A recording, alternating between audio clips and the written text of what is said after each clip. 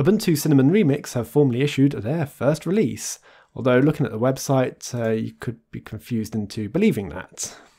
But I'm sure they'll get to the website eventually. For now I have to download the project directly from SourceForge, or downloading the ISO file from here, so I have to leave a link to this in the video description.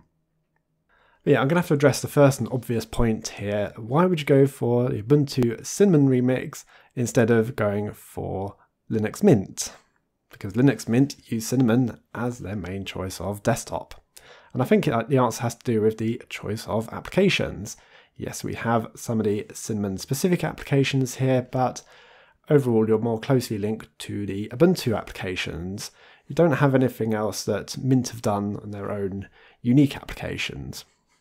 And I also have to say that the styling is more reminiscent of Ubuntu. You've got a lot of the orange and black here. So yeah, I would say this definitely more closely matches Ubuntu than Linux Mint does. Not that Mint are even trying to do that, because I think Mint are trying to get as far away from being Ubuntu as possible. So nice choice of wallpaper here. That's just a slightly different version of the Aon than you would get with the standard release. And you have Ubuntu Cinnamon Remix in the corner, which I realised you won't be able to see it at the moment. Not until I do that and hide myself. So yeah, let's keep me away for the rest of the video and focus on the operating system.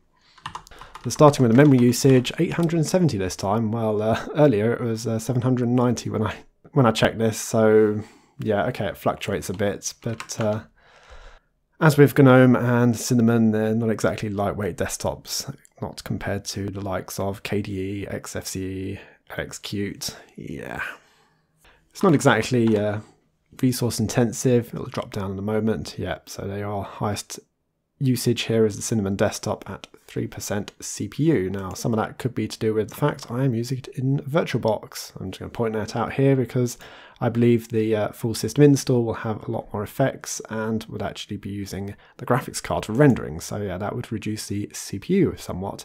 But anyway, my focus was more the styling, the look and feel, how they've done with the system, not on its overall performance, because to be honest, I was actually a bit unsure as to whether they were at formal release.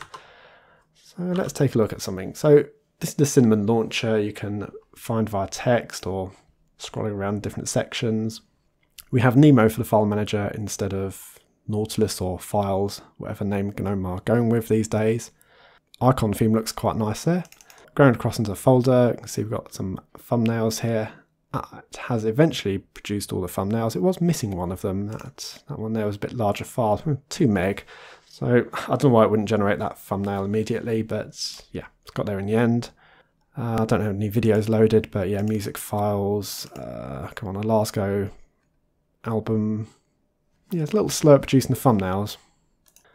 Anyway, that's just a kind of a minor issue really, because once you've used the system, once you've navigated around all your areas of your hard drive, yeah, it's just going to appear there as normal. So the GTK applications certainly look quite nice, and yeah, the theming does look good.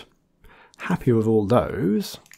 Although let's deviate slightly. Let's look at something else. Let's go for something common like LibreOffice. About LibreOffice. Yeah, not so good here really. Definitely not so good at all. I think they need to solve the all-round themings. And okay, I'm going to stretch it a little bit here. We'll go for a Qt application, Kate. I know what the answer is going to be, and well, you get the same issue in GNOME really, the Qt styling. But honestly, I'm surprised that LibreOffice looked so bad. Kdenlive, Live, that's going to be the same thing with Kate.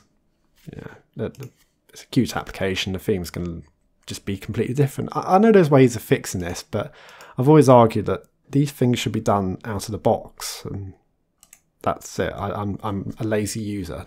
Do everything for me. That's what I'm after. Opening a snap-based application, and of course this is a point you do have on here that with Ubuntu and other Canonical distros, they do favour snaps. Linux Mint just do the opposite, of course. So yeah, I've gone for a snap here, the snap of Inkscape, and same old problem everywhere else, isn't it? It looks awful.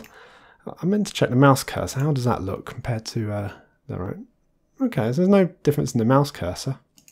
So that's a plus. That is an age-old issue of snaps, that the theming just generally looks appalling, and not just in Cinnamon, but in pretty much every desktop with Ubuntu.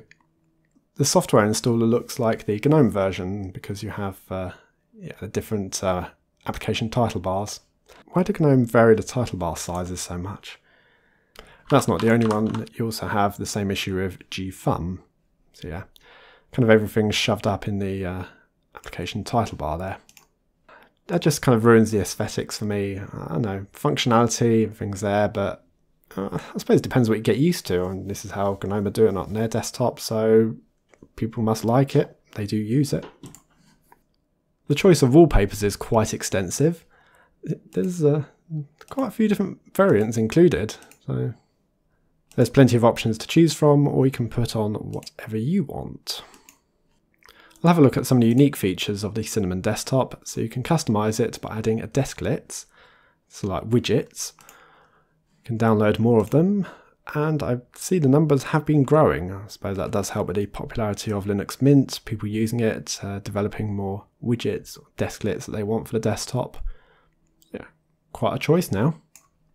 There's loads more options in the system settings, which kind of gives you a nice shortcut to the other settings that are available. Yeah, just open up system settings and go for, say, themings. That's the icon set they've chosen, Chemo Dark.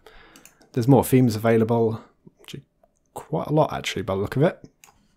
Oh, Windows 10 Basic. No thanks, pass on that. There's some different effects you can add. And other extensions. Yeah, lots of different customizations you can make to the desktop, or you could ignore all that and leave it as is. It was perfectly usable without doing anything else to it. So how are we doing on memory usage? Well, it's crept up to 1 gig. Not too bad at all, really. So this has been quite an interesting remix to try out.